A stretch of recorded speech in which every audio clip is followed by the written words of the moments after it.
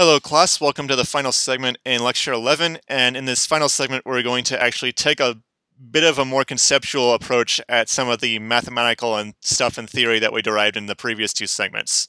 And so to illustrate why in some cases the solution is not valid and why in some cases it is valid.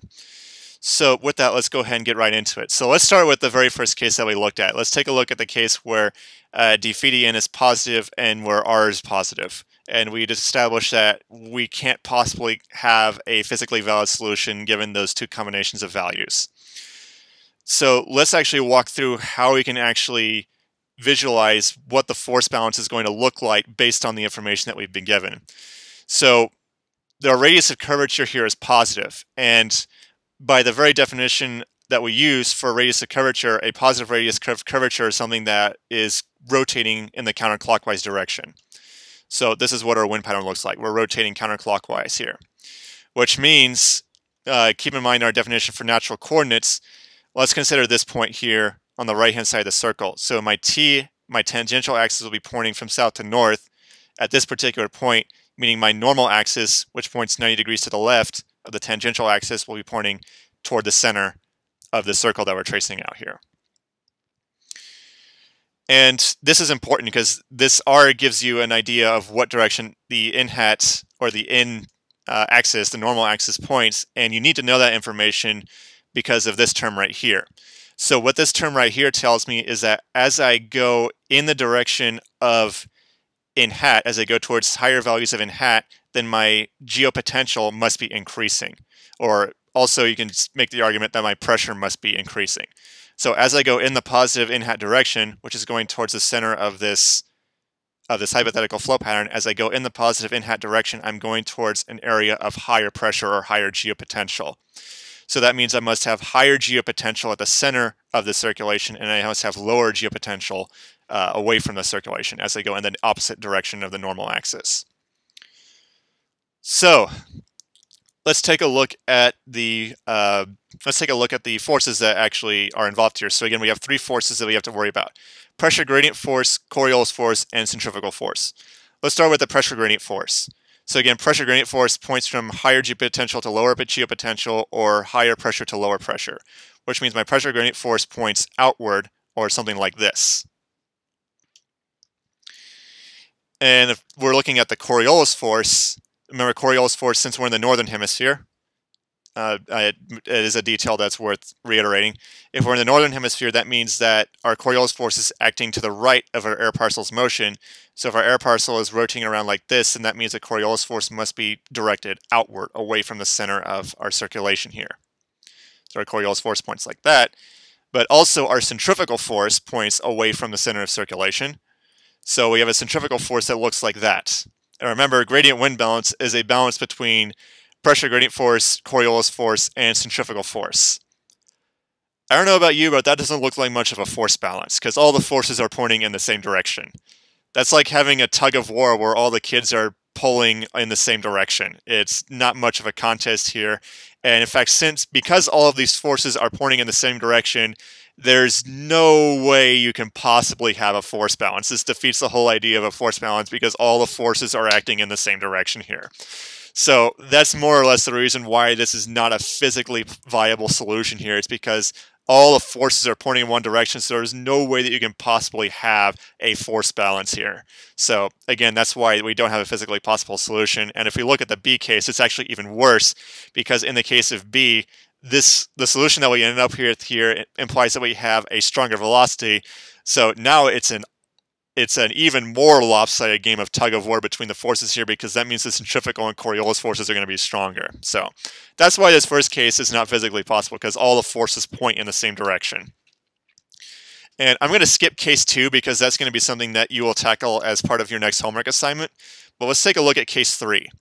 So again, in case 3 here we have a positive radius of curvature. So again, that's a counterclockwise circulation, which means our in hat direction, that means our normal axis is again pointing towards the center here, and as we go in the direction of this in hat, in the direction of this normal axis, as we go towards higher values of n, we are going towards lower values of phi, because you'll see this is negative here. So higher values of n must give me lower values of phi, and vice versa. That is to say, lower values of n must give me higher values of geopotential or pressure. So that means as I go in the positive n direction, as I go towards higher values of n, I go towards areas of lower pressure. And I go in the opposite direction, I go towards areas of higher pressure. So that means that our pressure gradient force must point inward towards the center of the circulation. And again, if I'm rotating counterclockwise, then my Coriolis force must be directed outward, something like this, and also centrifugal force is directed outward, away from the center of rotation. So our force balance looks like this. And this actually could be a force balance here. The pressure gradient force could be equal and opposite to the combination of Coriolis and centrifugal force. So unlike case 1, where it was a very lopsided game of tug-of-war, this is game of tug-of-war, for lack of a better way to put it. This is a bit more, this has an opportunity to actually be an even fight. The pressure gradient force does actually have the chance to balance the centrifugal and Coriolis forces, because we do have forces that are pointing in opposite directions. And you might be wondering, okay, well, why does case B not actually give us a physical solution? And the reason why is because, again, if you work through the mathematics of it, this implies a velocity that's much stronger than the velocity up here. So you have a much stronger centrifugal and Coriolis force. And at this point, you kind of go past a critical point where the centrifugal and Coriolis forces are just too strong to possibly balance the pressure gradient force. And this actually depicts a typical cyclone at the northern hemisphere. Counterclockwise circulation, low pressure at the center of the circulation here. So this is more or less the force balance of what's referred to as a regular low. Now let's take a look at case 4. So in case 4, we have a radius of curvature that's negative, which means we have a circulation that's rotating in the clockwise direction. And if we're rotating in the clockwise direction, that means if our n-hat points to the left of motion, the left of our trajectory's motion, then it must be pointing outward. Our n-hat points outward, away from the center of the circulation.